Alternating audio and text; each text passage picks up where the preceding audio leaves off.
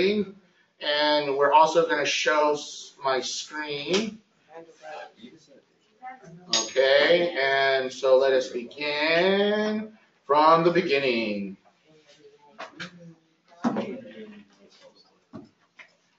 Well, this is supposed to be Romans, not Genesis.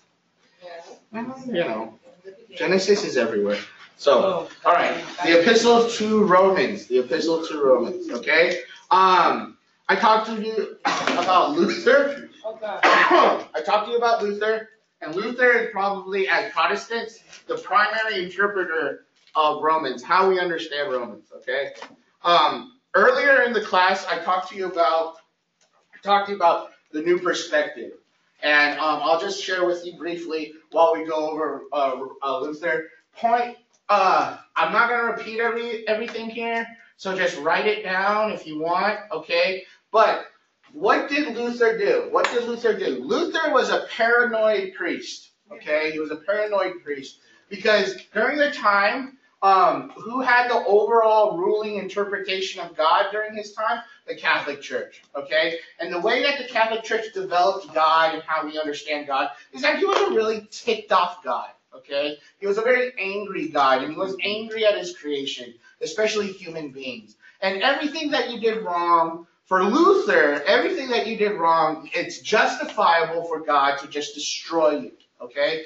That's how he understood it, right? And because of his paranoia, some of his friends asked him to go to Wittenberg as a monk to learn Greek, okay? And he starts learning Greek, and that kind of revolutionized his view of God, especially a phrase, which I'll get into the next slide. But the whole idea is this: he leaves the Protestant Reformation because of his new understanding of the Bible and his new understanding of God, because the Catholic Church at the time was so far away from the teachings of the Bible, okay? And so this led to the Protestant Reformation, all right? The way that Martin Luther, and don't worry about all this information, it's recorded, so don't have to write it down. Don't feel intimidated that you have to write it down right now. I'm just telling you kind of background. So his understanding of Romans, it has to deal with the individual, okay? The individual and his or her salvation has to do with that, okay? And that this individual believer has to fight against a works for salvation religion, okay? Because he feels his interpretation of Romans was during the time of Paul. The Jewish people believed in a works for salvation religion, meaning that in order for me to get saved, I have to do A, B, and C, okay? And one particular practice was circumcision, all right? So that's how he interpreted Romans. All right? Then 200, 300, 400, 500, 600 years later, because it's 15 something that he did the Protestant Reformation. So 500 years later, New Testament scholars, took a moment to step back and ask the question, was Luther right? And a lot of people believe that his interpretation, especially on Romans, was biased, okay? Especially because he equated the Jewish religion during the time of Paul with the Catholic religion of the 16th century, okay? Also, he was a notorious anti-Semite, okay? He hated the Jews, all right? And there's books upon books that he wrote about how he hated the Jews, but we'll not get into that. So there's all these different biases, okay? And so there was a group of New Testament scholars. I mean, they didn't collaborate with each other per se, but there was a group of the New Testament scholars that stepped up and said, what if we actually interpret Romans based on first century research, based on a first century Jewish perspective, okay? This is known as New Perspective of Paul, the New Perspective of Paul, okay? If you read your commentary in the Romans commentary, it gives you a brief introduction. It doesn't do it justice personally, but it gives you a good enough introduction for this class, okay? But this is the New Perspective of Paul. The whole idea of the New Perspective of Paul is to understand Paul with a first century Jewish mindset, not a 16th century German mindset. Okay? So that's what's happening here.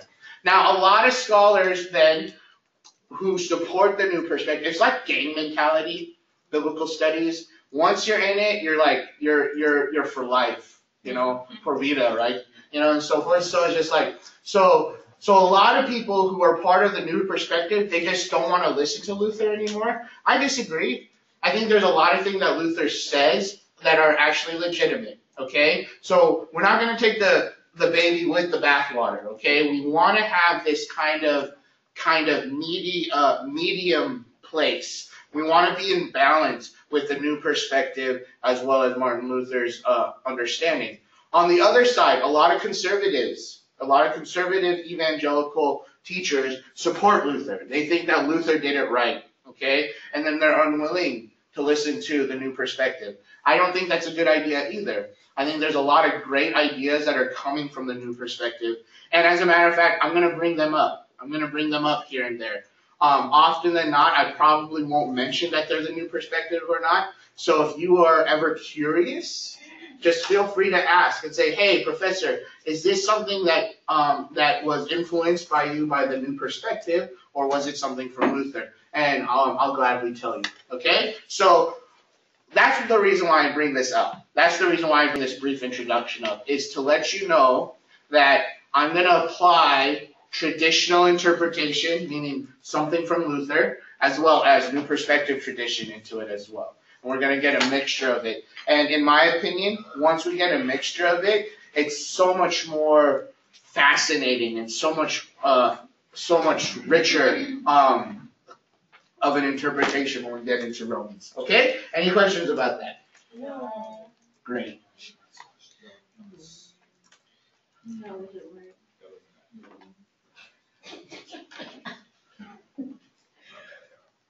All right, cool. So then, why don't we begin? Let's continue on with Luther. Then to go to the next slide, everybody. Yes. Okay, cool. Oh, by the way, you ever notice the date of when he put on the 95 Theses?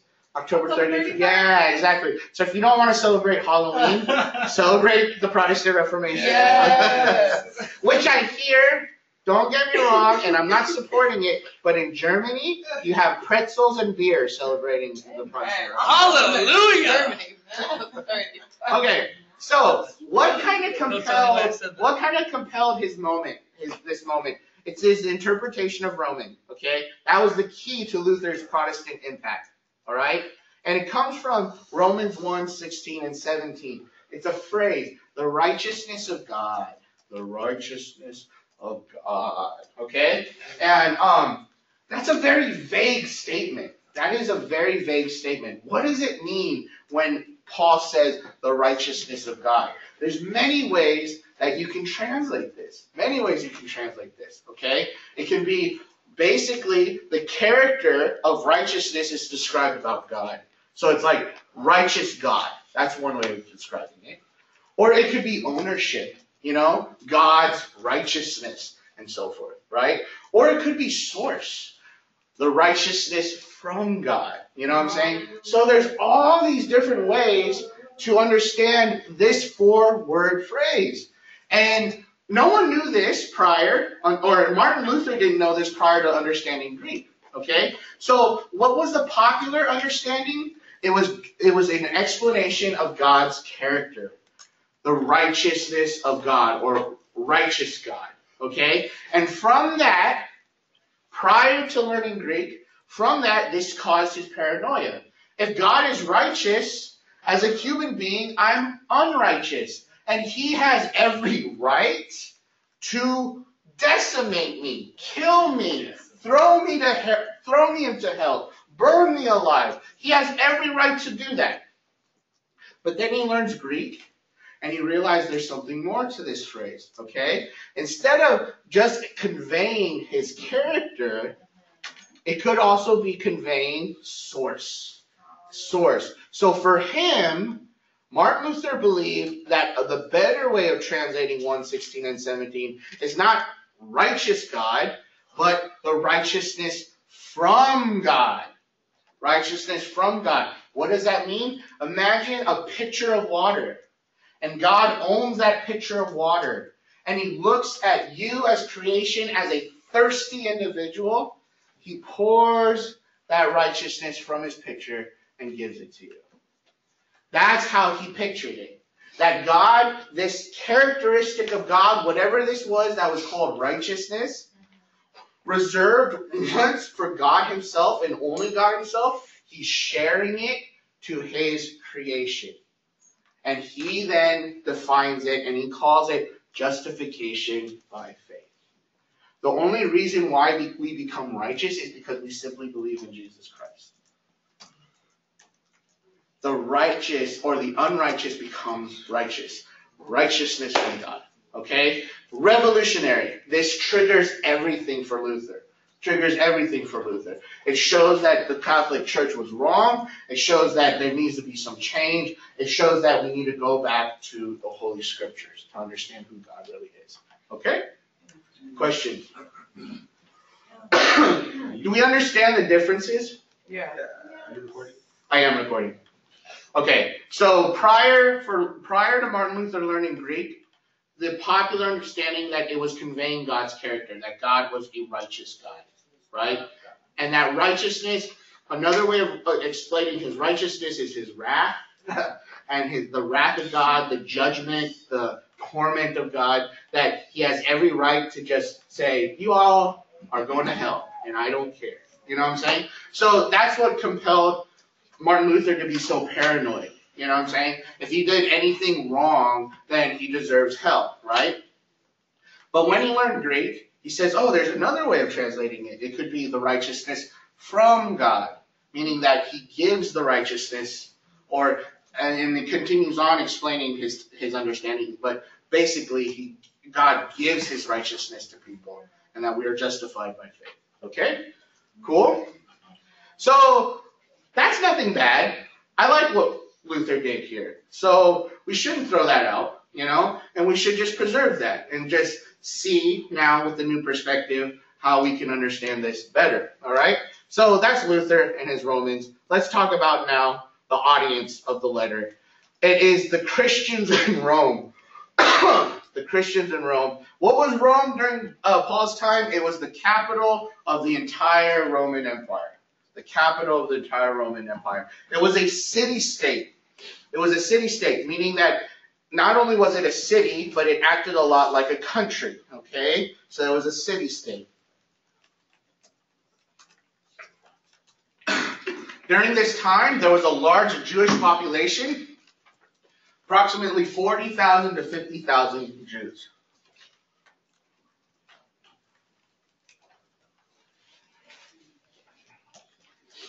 40,000, 50,000 Jews, and within that 40 to 50,000 was a growing sect of Christians. Okay? Can I continue on? All right. Let's talk about the date and place of Romans. All right? No, not yet? Okay.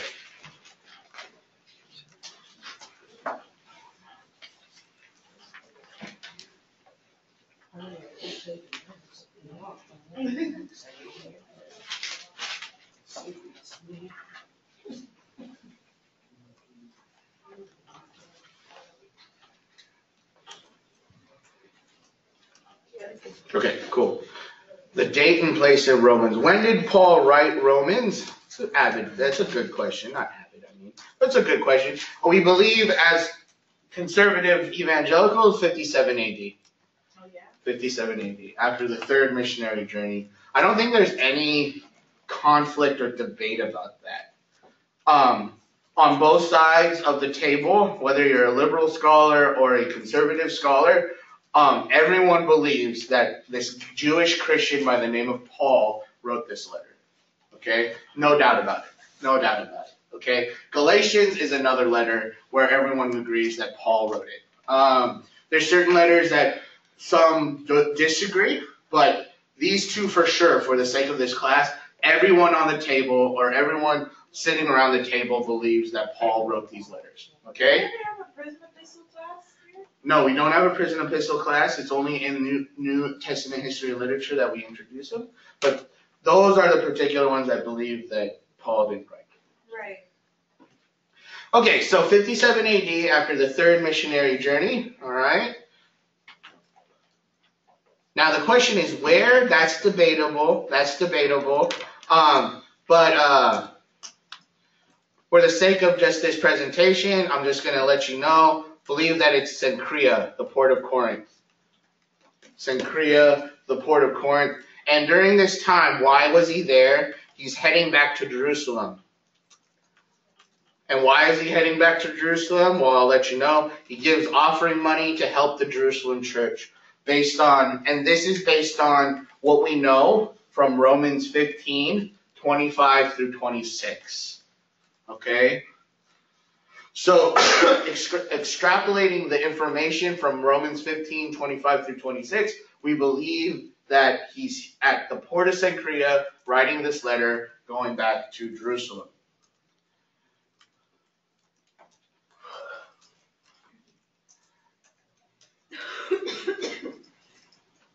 Okay. Now, if we combine this with the information of the book of Acts, this is the time when he's in Jerusalem where he gets caught. He gets caught bringing Gentiles into the inner court or something like that, and it leads to this giant riot in Jerusalem. This is when he gets imprisoned. This is where he gets imprisoned, and he has to go all the way to Rome in his imprisonment. Okay, it seems like it was forced in the book of Acts. It seems like he was forced to go to Rome in his imprisonment. But it seems like reading the book of Romans, prior to any of this Jerusalem riot business happening, it seems like he already had a desire to go to Rome. Okay, so it's interesting. It's interesting how God works here. You know what I'm saying? There's the desire that you have. And then God says, okay, for my will and for the sake of my will, I'll allow it to happen, but not the way that you expected. You know what I'm saying? So it's just like you wonder, like when Paul goes to Jerusalem, finishes what he needs to finish there, he was just going to find money to go to Rome, right? Just like any regular person. God says, no, that's something else. I'm going to do something different. I'm actually going to throw you into prison. That's how you get to Rome, you know? So it's interesting. It's interesting how God works here. So, all right, may I continue on? Okay. So the next question that I ask is, who were Paul's Romans?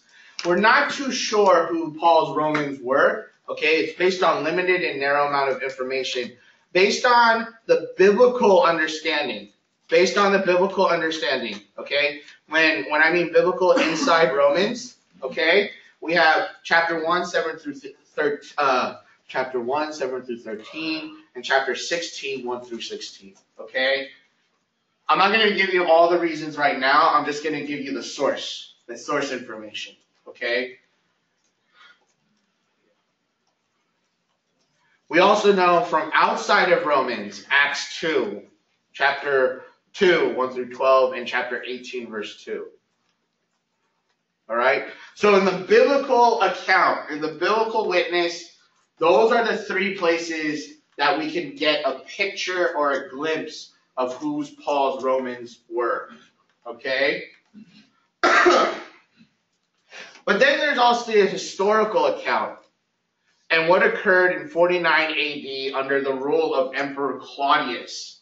And I'll give you more details about this one because a lot of people are unfamiliar with what happened. During this time, under the rule of Emperor Claudius, 49 AD, okay? So how many years was that before he wrote Romans? 57 AD. So that you're looking at, what, 8 years? Okay. So 8 years prior to writing the letter of Romans, okay, the Emperor Claudius expels all the Jews out of Rome. Okay?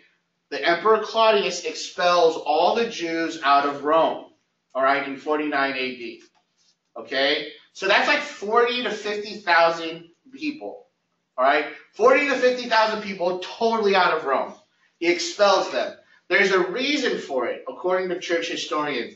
It's because the Jewish community was in a violent rioting uproar over a dispute by the name of this gentleman, Christos. Christos. Okay? So, what am I saying? They had this horrific, violent debate over this guy named Christos. Okay? A lot of church historians during that time, or after, a little bit after, believed that it was a Latinization of the Greek Christos. Christos. Okay? So, the whole idea is this. A lot of church historians thought that the rioting happened and compelled Emperor Claudius to expel all the Jews out of Rome. The rioting happened because of Christ. Their dispute over Christ. Okay? Why am I bringing that up? Christ was already in Rome before any apostle ever thought of it. Okay? The message of the gospel of Jesus Christ was already there. Was already there. The question is, how did it get there? How did it get there? And I'll explain my conclusions in the next slide. Questions? Yes, Desi. So you said Christos is Christos? Yes, exactly. It's a Latin misspelling of the word of the Greek word Christos. Okay. May I continue on? Thank you, Shirley. All right. So, who were Paul's Romans? Who were Paul's Romans? Don't just ignore that point right now. Just ignore that point right now. Who were Paul's Romans? All right. Point number one. Those who Paul did not disciple, but knew some. Okay. So he had kind of an acquaintance with some of the Roman believers in the Roman church, but he did not disciple any of them. Okay? That's what I'm trying to say in this statement. He knew, or he had an acquaintance with some of the believers in Rome, okay? But he did not disciple anyone from Rome. Okay? That's what's going on here. So, the next point I'm going to bring up is after I say this is this. How did Christ go to Rome? How did Christ go to Rome? How did the gospel message go to Rome before Paul, before Peter, before any of the apostles? How did it happen? How did it happen? Okay? And it's based on Acts. It's based on Acts, in my opinion. Acts 2 specifically. It is my opinion that it started by Pentecost. Pentecost. Because when the Pentecost moment happened, there was people who said, what are we listening to when they're speaking in tongues, right? We're listening to every language, and everyone understands from A to Z. And some of the people there were from Rome. Were from Rome, okay? Some of the people there were from Rome. Remember, the Jewish festivals, the high festivals like Pesach, Passover, Sukkot, weeks, tabernacles. What is the booth one? I always forget. Anyways, all those great major Jewish holidays were pilgrimage holidays. Meaning that the Jews all over the world needed to go back to Jerusalem to celebrate those holidays. If they can. If they can. Okay? So apparently, these Roman Jews were traveling all the way from Rome to Jerusalem for the festival of Pentecost, or for Sukkot, okay? The festival of weeks, right? And then they hear this great moment of speaking in tongues. They hear Peter preaching. They get baptized in the Holy Spirit. They don't stay in Jerusalem. They bring that back to Rome, okay? So this is my belief. It is my opinion that the reason why the gospel of Jesus Christ was in Rome before Paul or Peter or anyone is because it was started by Pentecost. Makes sense. Thank you. That being said, there was an early Christian presence as early as the 40s AD. As early as the 40s AD. Okay? as early as the 40s AD, there was a small Christian movement within Rome. Okay? Then what happened in 49 AD? This dispute over Christos happened, and all the Jews get expelled. Right? So it's still, there was this church movement there. Okay? It is believed that when all the Jews left Rome, who remained? The Gentile Christians. The Gentiles who got converted within Rome. They stayed. Okay? So, even though the Jews left, there was still a Christian community within the midst of Rome. It was led by the Gentile Christians. Okay? Now, the Jews come back, and I forgot what date the Jews come back, okay? But they come back before Paul writes everything, all right? So, the next thing I should have pointed out is actually the last point. I want you guys to know the Roman church is a multi-ethnic church. It's a multi-ethnic church. There's a mixture of Jews, Jewish Christians, as well as Gentile Christians within the church, okay? Now, that being said, it's just like the issues that happened in Galatia, where the idea here is because of the demand for distinctions, there's conflict. One theory was about authority, okay? So when the Jews left, who are the leaders? The Gentile Christians. They had to pick leaders, right? And they became pastors, they became prophets, they became teachers and so forth, right?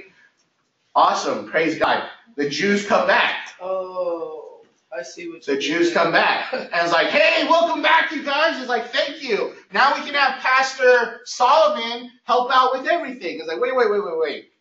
Pastor Bob is our pastor now. Pastor Solomon, he's gone. What about Pastor Bob?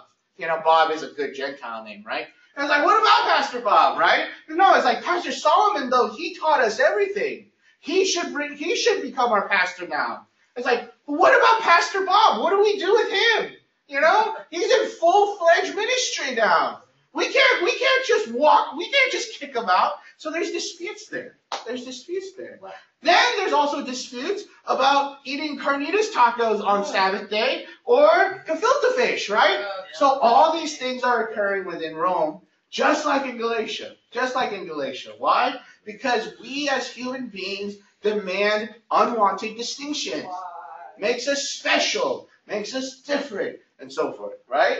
It's the same story over and over again, okay? So Paul, in his own way, not to shake the boat too much. Why? Because he doesn't know a whole lot of these folks, needs to gently teach them that demanding distinctions is not right, okay? So you'll notice his language, his verbiage in Galatians is not as potent, and it's not as visceral, and it's not as violent as it is in Romans. Romans, he's gentler, he's more political, he's kinder, and so forth, okay? But Galatians, he just tells it like it is. Why?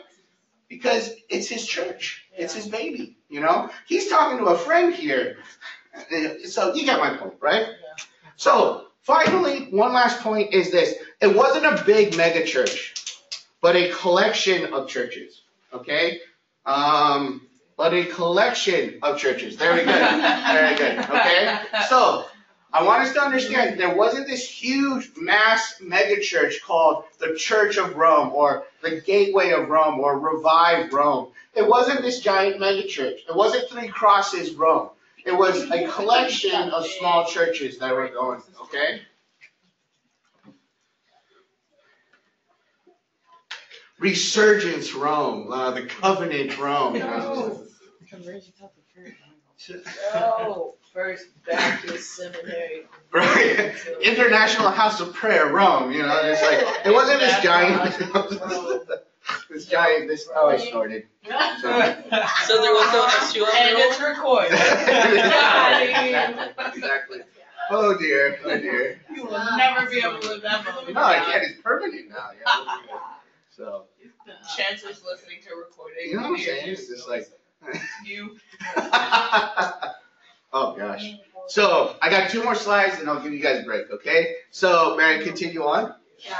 All right. So the next question and the final question is this. Why does Paul write Romans? Why does Paul write Romans? We don't have a clear answer within the text. This is just a conclusion based from that scholars have made from the text, okay? And this is theory 1. It's known as the resume theory. Resume theory, okay? According to Romans 15, 23 through 33, Paul wishes to go to Spain. He wants to go to Spain, okay? Now, there's a lot of reasons why. He doesn't mention why he goes to Spain, except for this, that he can preach the gospel of Jesus Christ to Spain, okay? Why does he want to go to Spain? Why does he want to go to Spain? Because in this moment of history, Spain was the edge of the earth. So if he continues from Jerusalem all the way to Spain, he preached the gospel of Jesus Christ to the entire perceived world at the time. Oh, wow, that's so good. Right? Because that's what it says in the...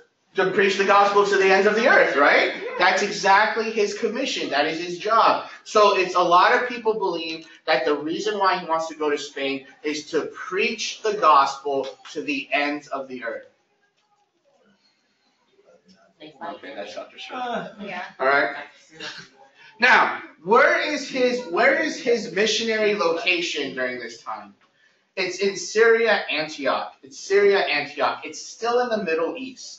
It's still in the Middle East. So it's like southeast of Rome. All right. So when he brings up all this information in the Roman letter, he's trying to convince Rome that it would be a better location in the capital of the world for his missionary headquarters to go to Spain.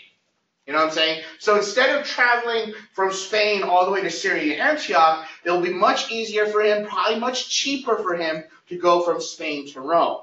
You see what I'm getting at here? So the resume theory is this. He's basically asking Rome to partner with him in his missionary endeavors to go to Spain. That's the resume theory. Yeah, the resume theory is that he's wishing Rome to partner with him in his missionary endeavors to go to Spain. You baby words those? Mission Rome to partner with him. To go to Spain, to preach the gospel, to go to Spain. So baby words?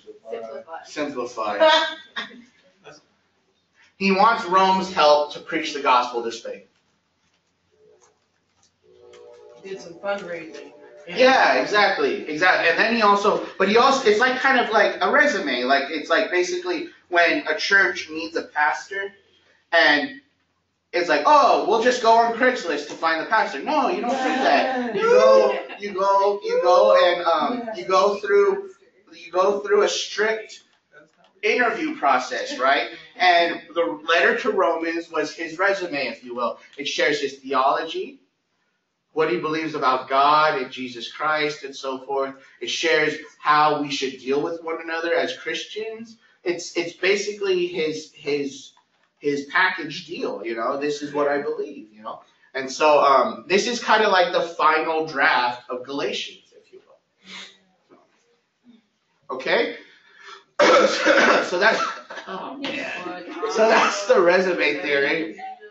I'm just going to tell you this. Personally, you don't have to agree with me, but personally, I believe in this theory. This is my theory. I didn't develop it or invent it, but I support this theory. Okay? Because the other theory is just stupid. It's just simply a letter. Okay? It's just simply a letter that Paul writes to exhort, instruct, and rebuke. That's it.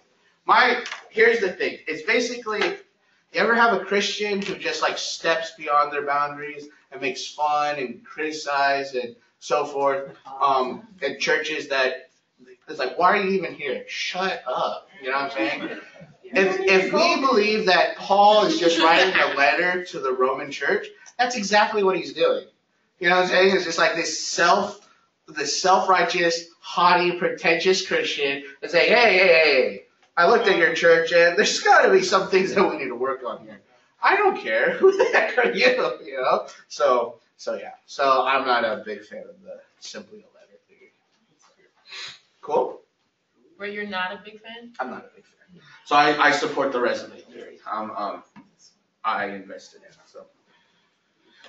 Okay, final thing, and then I'm not going to explain it. This is just the outline, my outline of Romans. Okay, very simple, super easy, just 3 sections. Okay, and that all being said, you guys can take a break now. Come back here at 9:10, and then we'll get into Romans 1 as much as we can. Okay, so.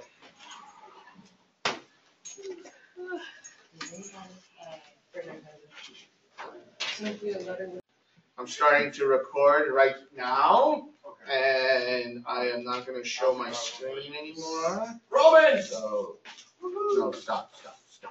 Okay, cool. All right, now, actually, you know what?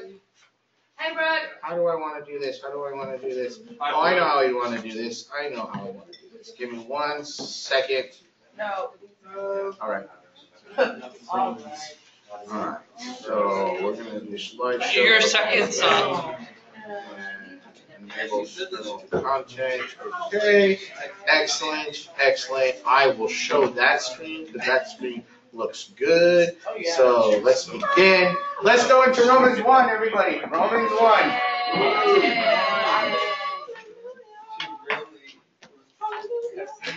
Why do Bibles cost so much? Why do Bibles cost so much?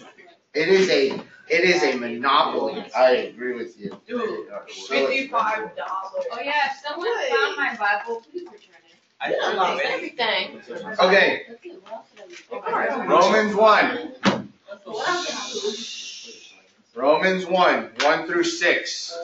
1 through 6. Romans 1, 1 through 6. I'll read it in my new Bible. All right, excellent. It was really good. So Shaylin, give us a moment so that everyone can get there. Amen. Again, one more time. Romans 1, 1 through 6. No. What? That's before or after? It's Romans after 1, 1 Revelations. through 6. Okay? And if someone could be a peach, get your finger in Galatians 1. All right? Hallelujah. Someone could just be a Ooh, peach. I know what you're doing. All right. You got the new stuff. Romans 1, 1 through 6. Shaylin, go ahead. All right, Paul, a servant of Christ Jesus, called to be an apostle, set apart for the gospel of God, which he promised beforehand through his prophets in the Holy Scriptures, concerning his Son, who was descended from David according to the flesh, and was declared to be the Son of God in power according to the Spirit of holiness by his resurrection from the dead. Jesus Christ our Lord, Amen. through whom we have received grace and apostleship to bring about the obedience of faith for the sake of his name among all the nations, including you who are called to belong to Jesus Christ. Excellent. Thank you, Shaylin. Okay, now, this is a Greco-Roman letter. I mentioned this a long time ago about how Greco-Roman letters are written, okay? And this part is the opening formula. And you need 3 components to the opening formula. You need the description of the addressee, okay? A description of the sender first, then a description of the addressee second, and then a section of thanksgiving. That's the opening formula, okay? Chapter 1, verses 1 through 6 is simply the sender section. Chapter 1, verses 1 through 6 is simply the sender section. Now, the peach who has his or her finger in Galatians, go back into Galatians. How many verses is devoted to just the sender in Galatians? Just the sender? Just the sender part. 1. 1 or 2. Yeah, just 1 or 2. Paul here is devoting 6 verses just for the sender part. Okay? And compared to Galatians, which is just about a couple of verses. What would that convey, knowing what we know about the background information? Carlos. I think 2 things. Okay? I think one that, like you mentioned, the people in Galatia know him. Right. And he's gonna run them down. Okay, so he's trying to, from the very get-go, let them know what? Look, his resume, almost a resume theory. Very good. And so this is one of the reasons why I support the resume theory. It's just this really odd moment that he uses 6 verses just to address himself, you know? But he's not really addressing himself, he's addressing what? The gospel. So from the very get-go, he lets them know what his gospel is all about, okay? And that's what I want to bring up here. Even though it is the sender portion, this here is Romans micro gospel, okay? So specifically, Romans 1, 2 through 4 is what I call the micro gospel. Okay? And what is the micro gospel all about for the book of Romans? So whenever he talks about the gospel, we refer back to chapter 1, 2 through 4.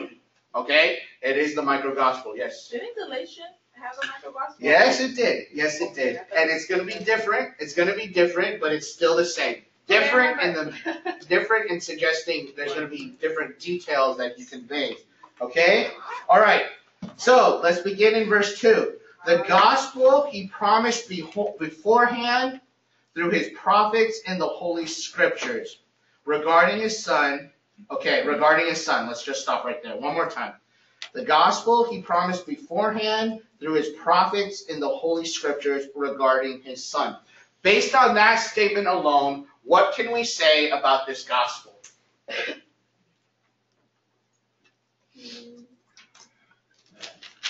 What can we say about this gospel based on that statement alone? It was promised beforehand through his prophets in the Holy Scriptures. It was foretold. It was foretold, very good. And then from that foretelling, what is the gospel?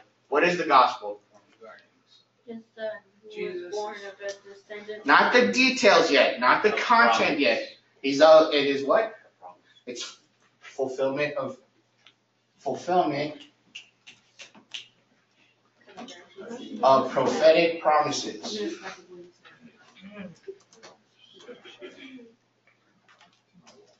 Everything that the prophets promised in the Old Testament scriptures, everything that the prophets shared about this new reality, this new idea, this new coming, okay? The gospel is the fulfillment of it. The gospel is the fulfillment of prophetic promises. Okay? The gospel is the fulfillment of prophetic promises. Now we're going to get into content regarding his son, who, Jesus, as to his earthly life, was a descendant of David, and who through the Spirit of holiness was appointed the Son of God in power by his resurrection from the dead, Jesus Christ our Lord. Did Jesus have 2 different lives?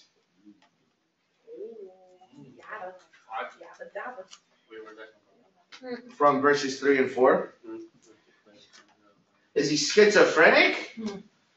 He had an earthly life and a spiritual life? What's going on here?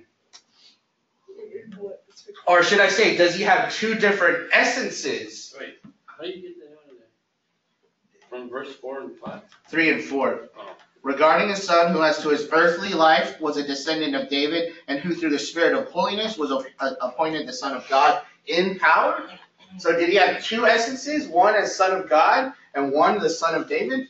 Yeah, I guess so. 2 separate essences? He's 100% man and 100% God. Okay. So does that mean he had 2 separate essences? What is he talking about here? What is he talking about here? 3 and 4. 3 and 4. Just have That's cute. That's cute. Because I'll tell you what, 2 essences is heretical. Let's just say that, okay? You do not believe that Jesus had 2 different separate essences, okay? So, what is he saying here? What is he saying here? I'll say this. It's not that Paul is addressing Jesus' essences. Paul is addressing Jesus' stages of existence. Okay? One more time. Verse 3 and 4. 3 and 4. It's not about essence.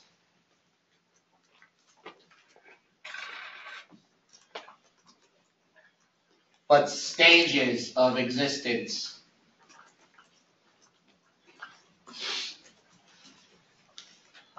This has everything to do with something that is known as salvation history. I haven't used that term a whole lot.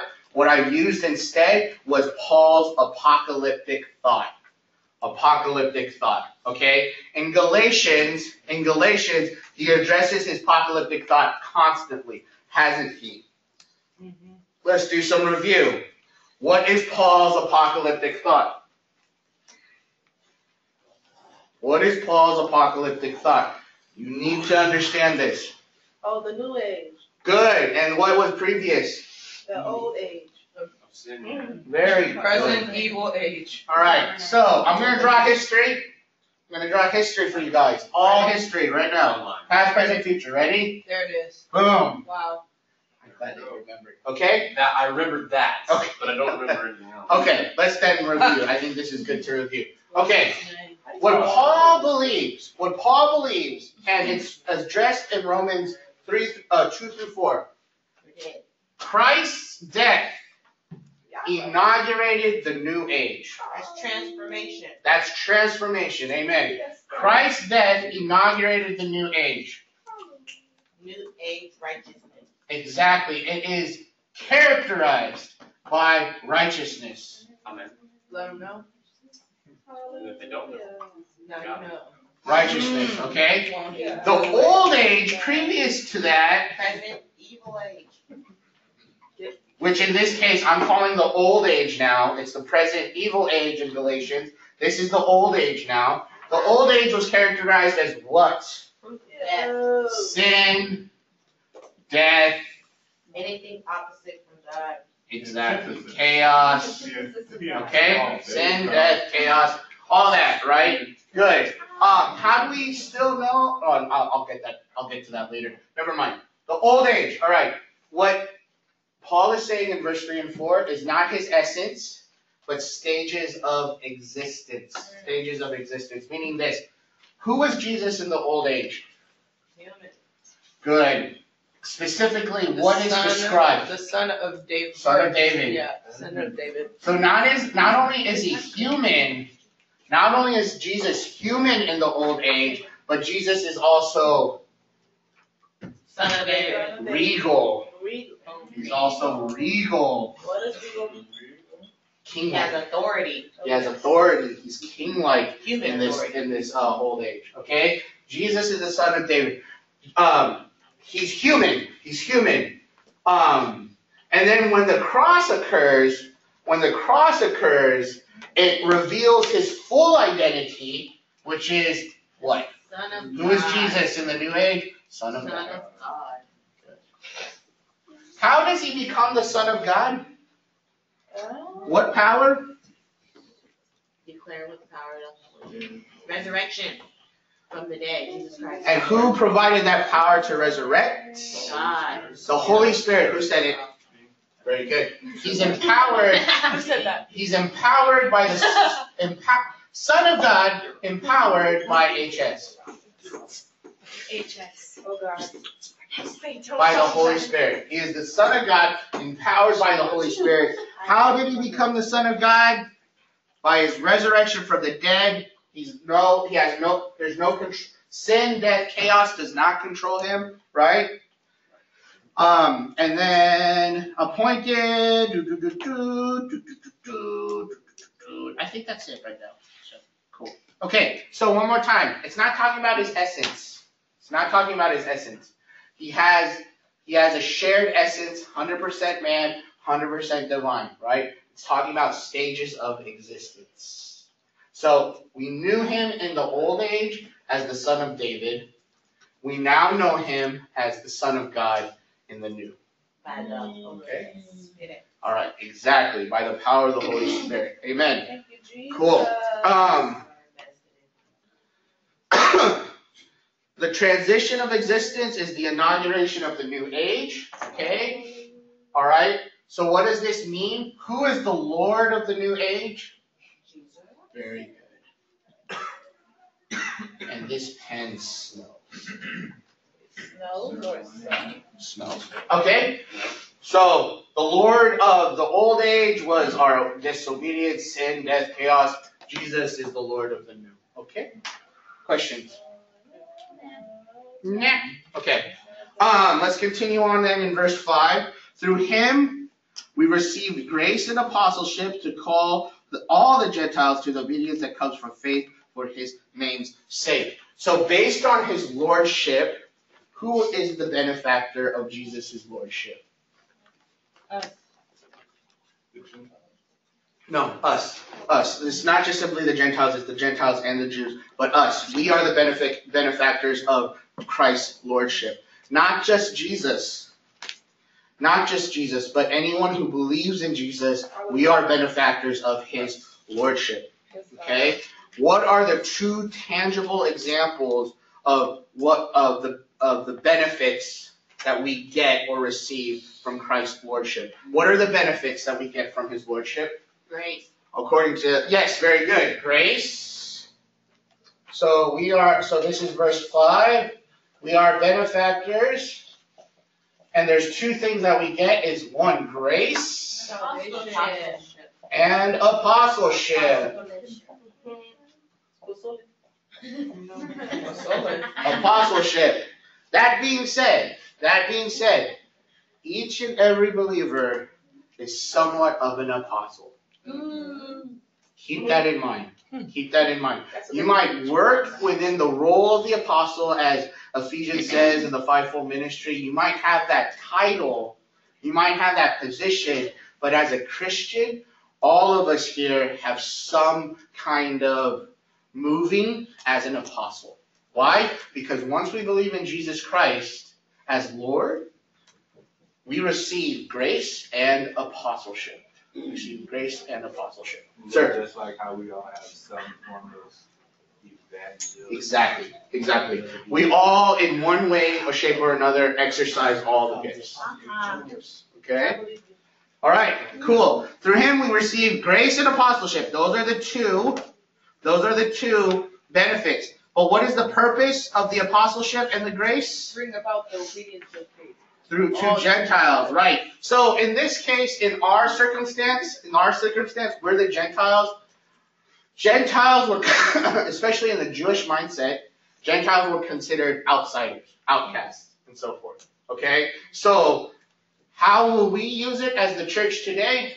We go to the outcasts. We go to the sinners and so forth. We go to the prisoners. We go to everyone and anyone who's willing to listen to this message. That is our purpose. That is our purpose. Okay? So, another thing that we need to say here. When you accept Jesus Christ as your Lord and Savior, you're not just simply a child getting fat from all the benefits. Yeah. When Jesus Christ calls you, or when you accept Jesus Christ as Lord and Savior, not only do you have identity, but you also have responsibility. That's good. Okay? All right? So, one more time. When Jesus Christ calls you, or when you accept Jesus Christ as Lord and Savior, you not only have identity, a child of God, through grace, but you also have responsibility. You're also called. You're also called. And all of us, based on this micro-gospel, is unified to one call. What is that? To call the Gentiles, outsiders, sinners, whoever what, to the obedience that comes from faith for his name's sake. All of us here are united to preach the gospel of Jesus Christ. That is our calling. That is our calling. And if pastors tell you otherwise, all you need is just to accept him and say the sinner's prayer. Everything's going to be gravy. You're going to have that house on the hill. You're going to have that car. You're going to have that fine-looking wife. All those things will be yours. That pastor is wrong. That pastor is wrong. I should hold on. I shouldn't say wrong. Just misguided. Okay? We'll go with that. So it's wrong. Misguided. Because it's nice to have a fun life, right? Hey. Or husband, right? So, yes, Cynthia. Under where it says New Age Righteousness, Yes. it says Lord JL. That's a C. Just kidding. That's a C. So, okay, sorry about that. So, we're the benefits of grace and apostleship, to call the Gentiles to the obedience that comes from faith for his name's sake. This is a tangent here. We call Gentiles to what? We call Gentiles to do what? To be, to obey? To obey, that comes from where? Okay, excellent. So, faith. You want to know when you have true faith? Yep. You're willing to obey. wow. That's a striker. That's a one you put with a A lot of people think it's simply a cognitive thing. I don't know if Jesus is Lord. I don't know if he's God. I don't know if he's Christ. But if there's something within you that says, I want to serve, I want to help out, I want to do this, even though you struggle with these things in your mind, but you act out in obedience, you have faith. You have faith. And there's nothing in this world, not even Satan himself, can take that away from you. Come on. Anyone hands up? Jesus. I was gonna say, you could even do, say, he's not, I'm just saying powerful because that's the word that's coming to me. Yeah. As he is, because you're not being obedient, because you're scared that it's not gonna come through. Because you can low-key think that God won't come through. Okay. Without actually saying it. Okay, very good. So the whole idea here is what I'm trying to say, and I think you're saying the same thing, is this. A good litmus test to see that you have faith is if you're obedient to God, right? If you don't have faith, sometimes you're not obedient to God, right? Or you choose not to be obedient. So I see what you're saying. So very good. This is just a tangent, but this is a huge tangent of what Paul just said. And I just want to let you guys be encouraged. Some of you guys might be struggling with it right now. I still struggle with it. God, are you really God? Jesus, are you really God? This and that, you know? But if I choose to say, even though I struggle with those things, help me be obedient. Help me serve. Help me be kind. Help me be more loving. You have faith. You have faith. Okay? Carlos. I think you answered it. I was just going to ask, so what if you struggle to obey? If you struggle to obey, then there's something wrong with your faith. There's something wrong with your faith. So that's the whole idea. What about Paul's statement about him struggling to obey and do the things that he wants to do, that he does. At the end of it all, we'll see. But glory be to God, there's a helper and so forth. So we'll get into that. So yeah. Yes. Was Romans 7 written when you first got saved, essentially? No. Oh, No. This is much later in Paul's life. Oh yeah, of course. Okay. All right. Cool. Let's see.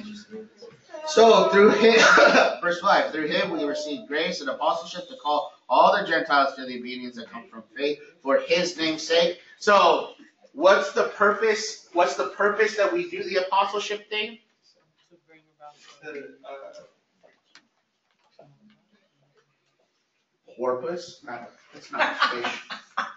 Wait, was that? Identity and responsibility. I'm upset I was the only one that was tickled by that. Apostleship, the purpose of our apostleship is this. According to Paul, he says for the sake of Jesus' name. I equate that so for his name's sake.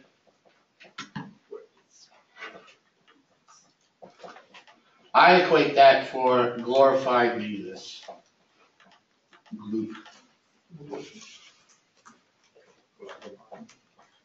Glorifying Jesus. Okay, so why do we preach the gospel? Why do we preach the gospel as apostles? Oh God, that's time to get out of here. Wait, what? It sounded like you almost said Quran, so we were like, what?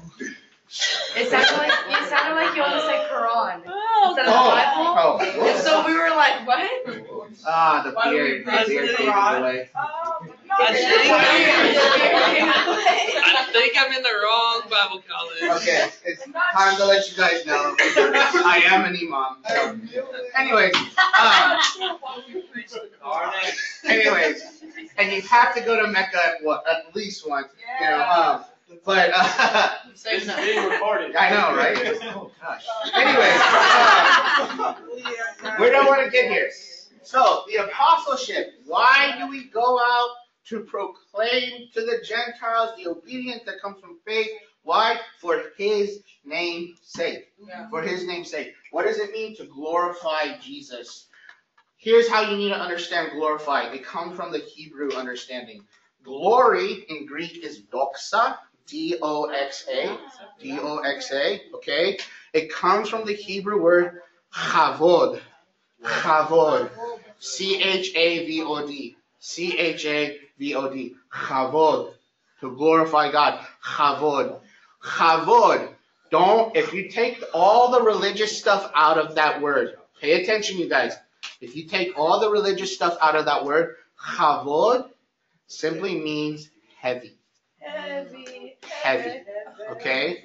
So, when we are talking about for the purpose of glorifying Jesus, what we're saying based on the Hebrew understanding is this.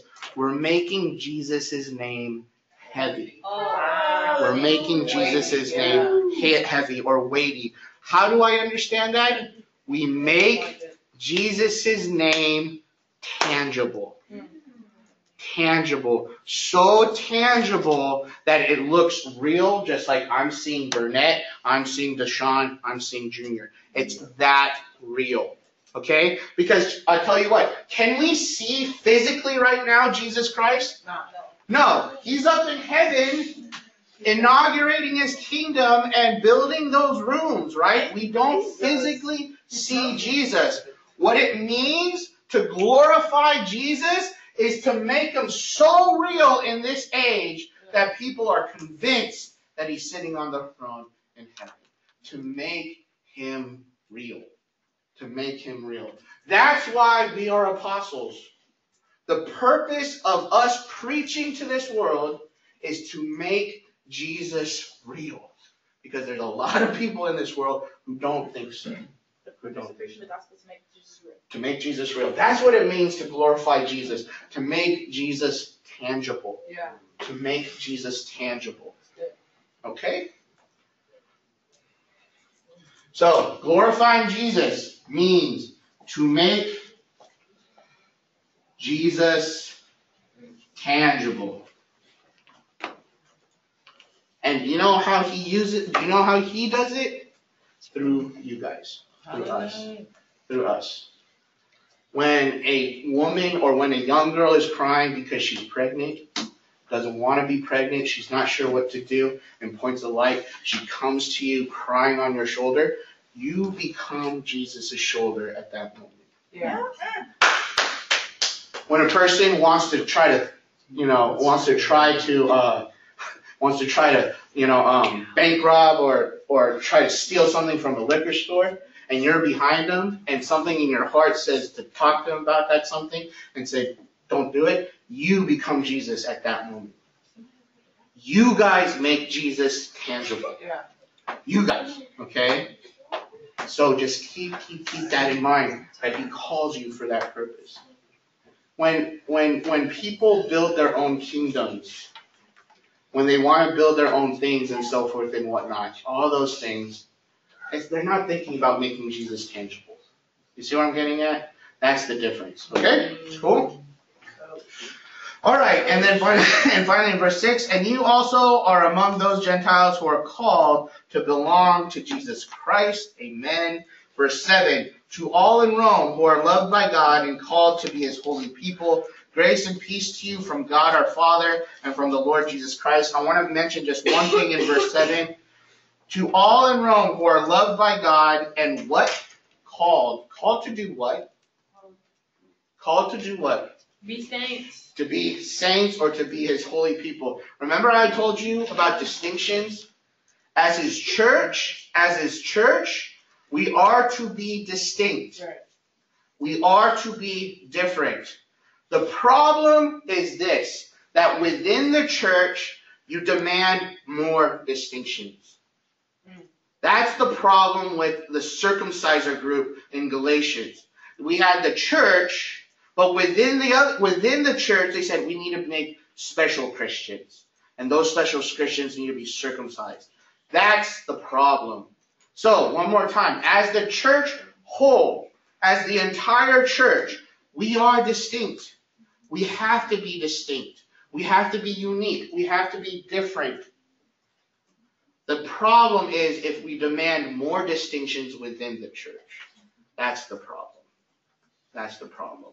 To make better Christians than other Christians. You know what I'm saying? That's the problem. That's the problem. The church as a whole, one more time, the church as a whole is called to be distinct. It's called to be holy. Okay? But we don't need to make smaller distinctions other than that. Then the next question is, what does it mean to be holy?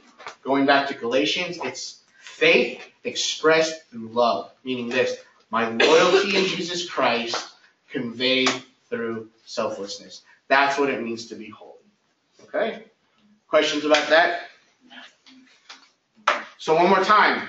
We are, as the church as a whole, are called to be saints or called to be holy.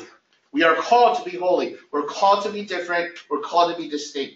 The problem is when we go within the church to make more distinctions to cause division and disunity within the church.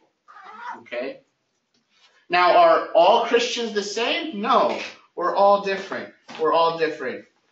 And the problem is we think that we demand those differences in order to show that we're a better Christian. It should be the other way around. You should use your differences to encourage others to be more like Christ, to be more holy. You know what I'm saying? So, cool. All right? Any questions or comments? Golly, just 6 verses and I wasted this time. I shouldn't say waste. That was good. Okay, so 4 points that I want to say about 1 through 6, about the micro-gospel, okay? 4 points. Point number 1, Jesus is empowered by the Holy Spirit.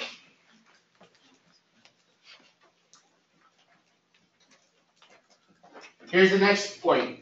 I shouldn't say this. I'm not going to write it, but you have to understand the logic of this. If Jesus was empowered by the Holy Spirit, how much more so are we empowered by the Holy Spirit? Okay? So once we accept Jesus as Lord and Savior, we also get to share in that empowerment. Yes? Is this about verses 2 through 4, or is this about verses 1 through 6? 2 through 4 specifically, but 1 through 6 as a whole. Okay? Point number 2. Jesus' death inaugurates what? Sorry. Inaugurates the new age. This is what I wanted to bring up here, okay? Check this out. I want you guys to know this. If you guys don't know this, I need to tell you guys right now. We get to experience the new age. The new age already happened. The new age is here. The new age is here. Okay? When did it happen? On the cross. Now, some of you might be saying, just like a good Jewish person should, wait, Professor Simon. Wait, Professor Simon. How can you say that we're living in the new age right now? How can you possibly say that when we're experiencing what? Death, chaos, sin, and destruction, right? Very good, very good. What Paul and the early Christians brought up is this. There's going to be a second coming. There will be a second coming, okay? There will be a second coming when the entire new age will be fully realized, okay? But in that time,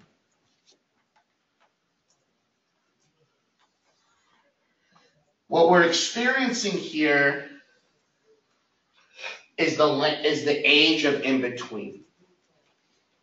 Right now, we are experiencing the age of in-between. Do we fully experience the new age? No. Are we in the new age? Yes. We're not fully experiencing it because there's certain things of the old age still creeping in because we are of the age of in-between. Okay? But you guys need to know this. All of us here are in the new age. This entire world is in the new age. Why do I say that? Why do we need to understand that? Is because since we're in the new age, we can use the righteous power that is promised in the new age, which is the Holy Spirit. We can use the Holy Spirit right now. Or we can implement the Holy Spirit right now. Okay? We are partakers of the old and new right now because we are in this age. The age of in between. Okay? It's already happened. Jesus inaugurated it. We're in it. But we haven't fully experienced it. But we are experiencing some of it. How are we experiencing some of it right now? Gifts of the Spirit? Gifts of the Spirit. That's exactly right. Speaking in tongues, healings, miracles, and so forth. How else are we experiencing it? The Holy Spirit. Right, being upon us, like being able to feel the Holy Spirit. Okay, discernment and so forth. Forgiveness is another thing. Forgiveness. Grace. Power over temptation. Grace. Exactly. Those are things that we get to experience. Racial reconciliation, gender reconciliation, economic status reconciliation. Those are all things of His grace. Yes. So how I understand it is that we're in the new age, but we haven't fully gotten rid of all of the old age. Exactly. Until Christ comes as judge, that's the thing. Christ's second coming is Him bringing God's wrath. And we'll see what God's wrath looks like, but it's Him as judge. Okay? But once that happens, we're in the land of in-between right now. Okay? So, Jesus inaugurates the new age. We also need to know that Jesus is the Lord of the new age. Okay? And the beautiful thing is this, Gentiles are welcome in the new age.